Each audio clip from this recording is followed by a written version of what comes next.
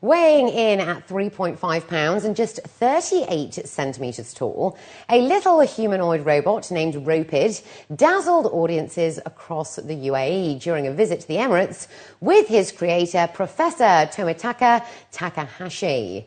Ropod is nothing like the robots you see in American movies. That's what the Japanese robot inventor Takahashi says, who creates prototypes from scratch without the use of computers. Visiting a group of students at the University of Wollongong in Dubai this week, Takahashi explained that smaller robots are less vulnerable to accidents and are known for their fluid motions and sleek appearance.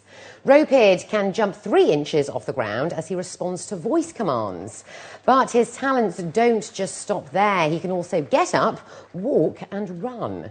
The professor believes that humanoid robots are going to play an increasingly important role in the future.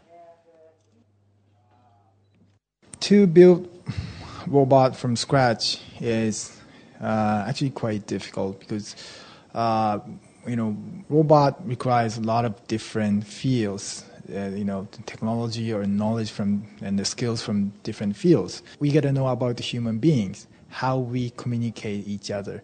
So all the different fields are combined together, and that's why it's so difficult to build robot, especially with both good design and good physical ability. And up next, we've got the day's business news, so stay with us.